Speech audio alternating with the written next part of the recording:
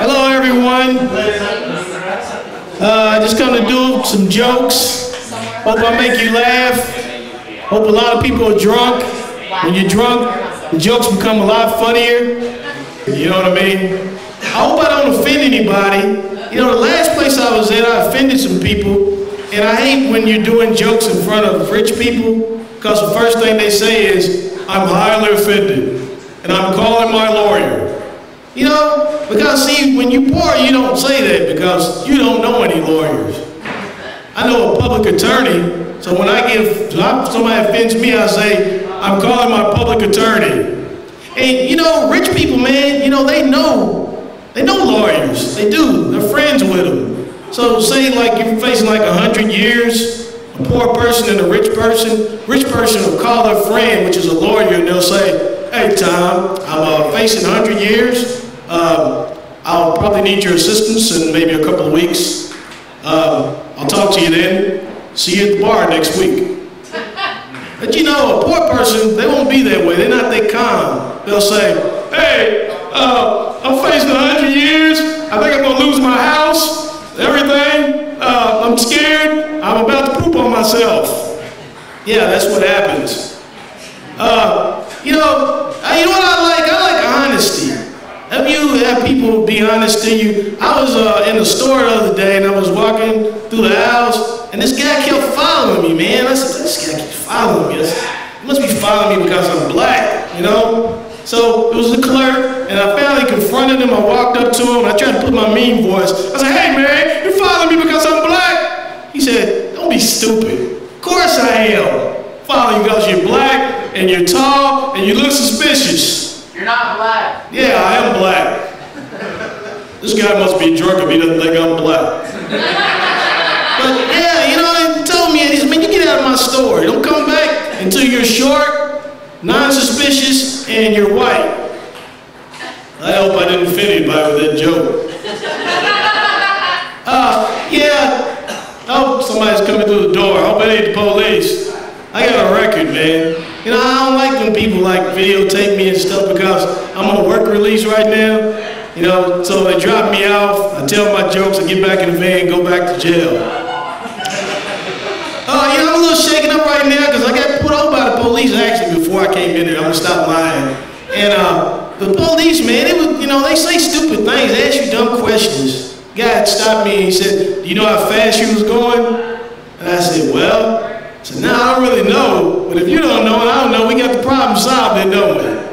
Yeah, I know how to handle the police. You know, I like the cops, man, that's on television. You know, the negotiators, those are the funniest ones. Because you always see a scene where it's like a cop, and then you'll see a guy on the building, he's holding these people hostage, and the cop always manages to talk the person down. Talk him down, make him put his gun down, and everything's okay in 30 minutes. And in real life, it's not like it, man, because look, if I was up on the building, I had somebody held hostage, and the cop was trying to talk me down, so you put your gun down, I'll put my gun down. So yeah, you put your gun down, but what about those other 50 cops behind you? Yeah.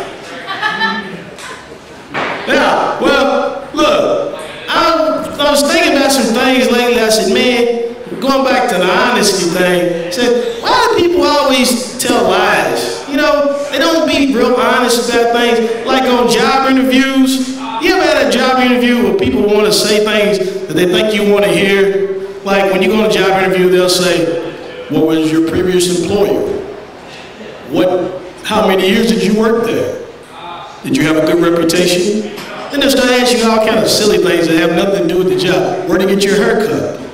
Where do you play sports on the weekend? I'm like, come on, man, let's cut to the chase. You know, I would like to just be able to just flip this around on them, say what I want to say. Say like, have you ever had an employee who want to choke you? You ever had one slash your tires? Have you ever had an employee make a bomb threat? Yeah. If you say that, you're probably not going to get the job. I want to talk about sports. We're making a shift away from the job thing, man. You know, sports, man, is a funny thing, but I don't think everything's really actually considered a sport. You know, like ESPN, they always have these different sports on there, and I'm like, man, a lot of these, there's a drunk guy back there just tripped. Yeah. Hope he doesn't kill himself. That would be tragic. Wouldn't even be funny at all. Getting back to what I was talking about, I think I'm a little drunk. But, hey, look, you know, on ESPN they have these different things that they consider sports and they're not actually sports. Like the national chess competition. That's not a sport. That's something whatever the two nerds play. Yeah, like darts, the national dart competition. That's not a sport either. That's something that drunk people play in a bar. That's real smart. Give somebody drunk a blade, let them throw it at somebody. Yeah, they got in your neck in time, Bob. What about the national fish competition? That's something two people do, man, on their vacation. Or what about hunting? Hunting's not a sport, because in any sport you have to have two willing participants. You know, I'm pretty sure the guy that's got his gun in here wants to be there, but I'm pretty sure the deer doesn't want to be there. Well, look, I'm going to end it on this note.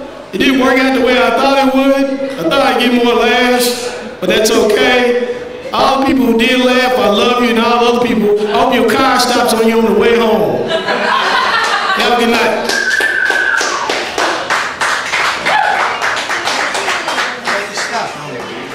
Thanks, man.